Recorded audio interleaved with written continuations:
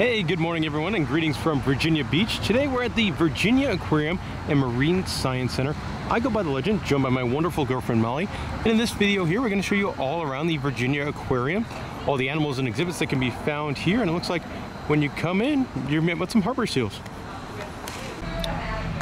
And here you can see the harbor seals swimming around. Ooh. Cool way to welcome you to the aquarium. Good sized tank for these cargoes. Oh, they're spinning around. They're gonna come back this way? I think they are. Yep, here they go. Woohoo! Alright, let's go check out the rest of the aquarium. If you were curious, the seals are named Hector and Rudder. The first exhibit, once you make it inside, is wetlands and watersheds. I will say the first exhibit is pretty well done in here. And Molly's over here making friends with a turtle. Swimming around. They do have a bunch of big fish in here as well. And then if you look over there, you can see a red-headed duck float around the water. Good start to the aquarium. I really like this exhibit. What? Up here is a crow. His name, Russell. Great. That's a great name. That's fantastic. Here's a better view of that duck I believe he's cleaning himself over there. And the two turtles. Yeah, and there's two larger turtles in the enclosure as well.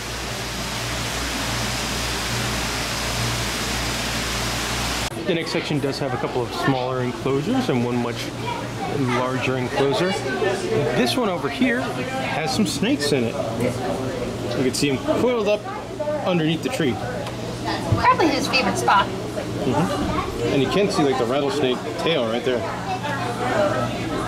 We'll say if you like turtles, this might be the aquarium for you. And they got a whole bunch of them. And a whole bunch of different species. You have some other animals in here as well, like you can see this gar swinging along by.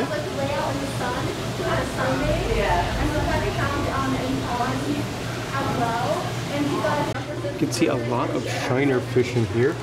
And they do have a couple of hellbenders, which are these amazing animals, but they are hiding at the moment. They're these giant salamanders that can grow up to about 2 feet long. And they have a couple in this enclosure, but they're all hiding. This enclosure here is home to lots of different types of tree frogs. You've got green, gray, and squirrel. There's a bunch in there. They're very neat looking animals.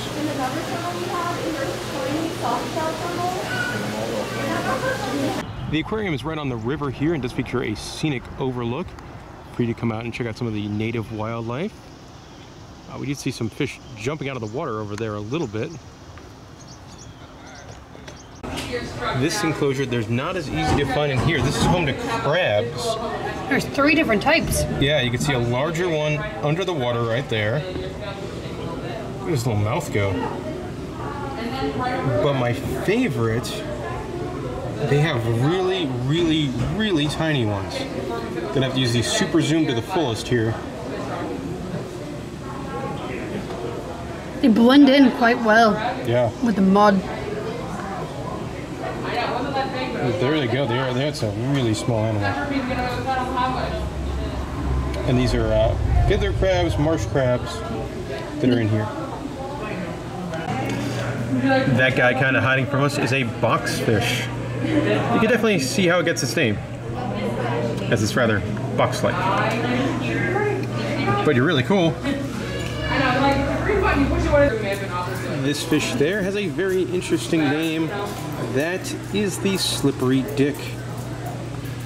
I didn't make it up. See, it's right there. The next section of the aquarium is the Restless Planet. Here we get to the Komodo dragon area.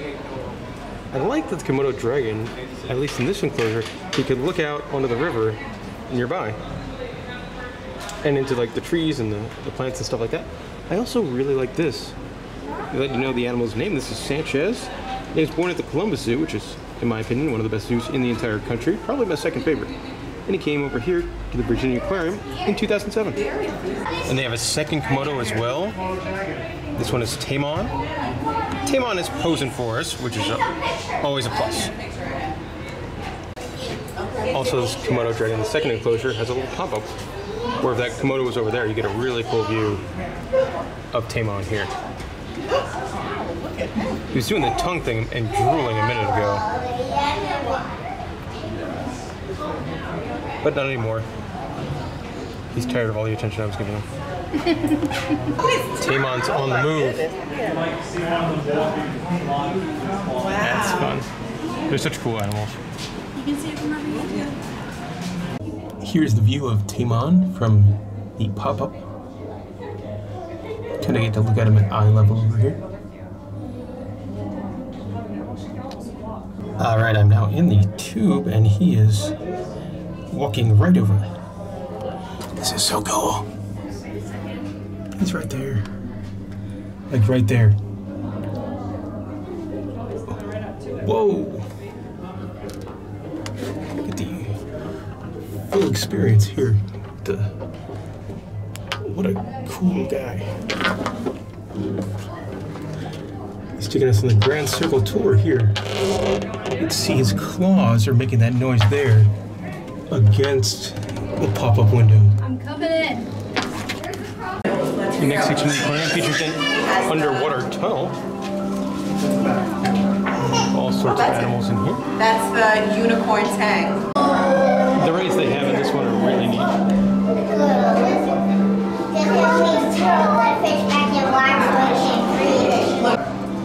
Very, very pretty enclosure here, filled with some smaller fish and beautiful coral reef. I think this one, if I'm correct, connects to the larger underwater tunnel tank, but only certain size fish could get into the coral reef area. The next section of the aquarium is the coastal deserts. And the desert section of the aquarium is pretty neat. Look at all these really colorful fish in here. And a very well done enclosure.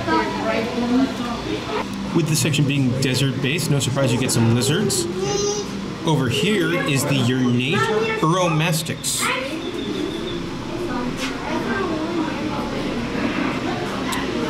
He very much camouflages himself in there.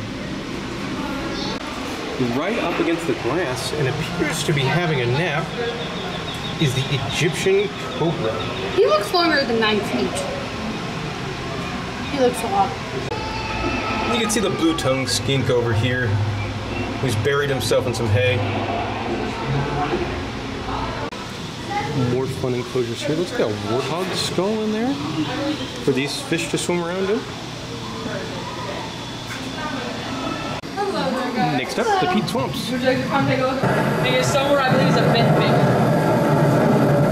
Yeah, this animal here is a Thomas Toa. The way to tell is by the scales on their tail, and Looks like then Thomas when Toa's prey coming up comes for some nearby, air. snap them down. They're not exactly the most fast moving. And now Also I looks believe he's cool surfaced. above the water. It's cool pose that he's in. As you can with, see, like, Yeah. kind of looks like a log on the top.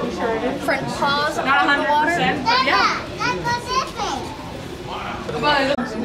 Got another nice enclosure here. Very pretty looking larger fish. He's about probably 2.5, 3 feet long.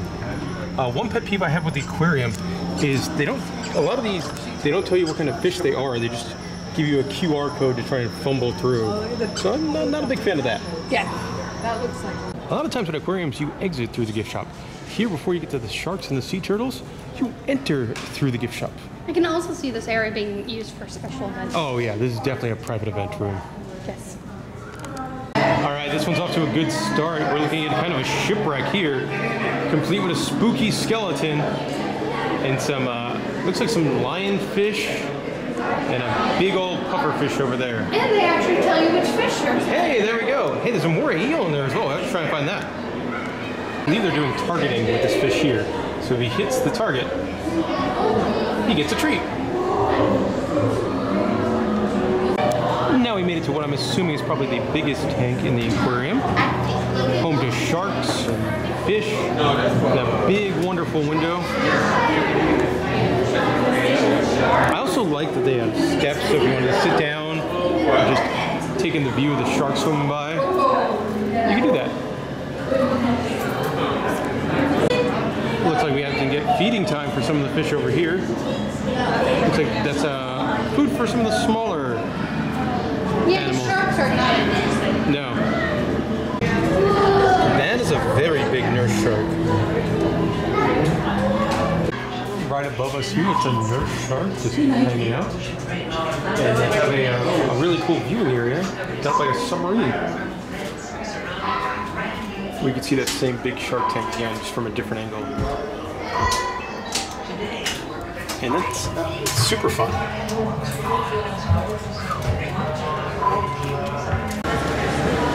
This is a chained dogfish, but what I love is actually the enclosure next to it, where you can see the eggs with the little ones inside, as well as some much smaller Baby ones. Yeah.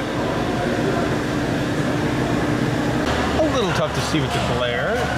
But hiding in his corner there is an American lobster. He looks giant. Got some seahorses over here. You can see one floating around. Swimming by up top, the lionfish, one of the most beautiful fish in the entire ocean. And then these guys are awesome. They're camouflaged down here. It took me a couple minutes to find them. As you've got the scorpion fish. But it's just algae on the rock. Over here is the mesmerizing purple striped jellyfish. Obviously got its name from its purple stripe there. Let's let other people. More jellyfish. This time it's the lion's mane jelly.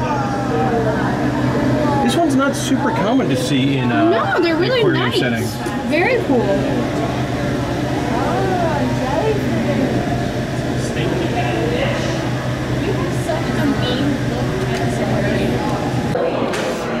You got a lot of fun, shiny fish swimming by. The highlight is the sea turtle in the back.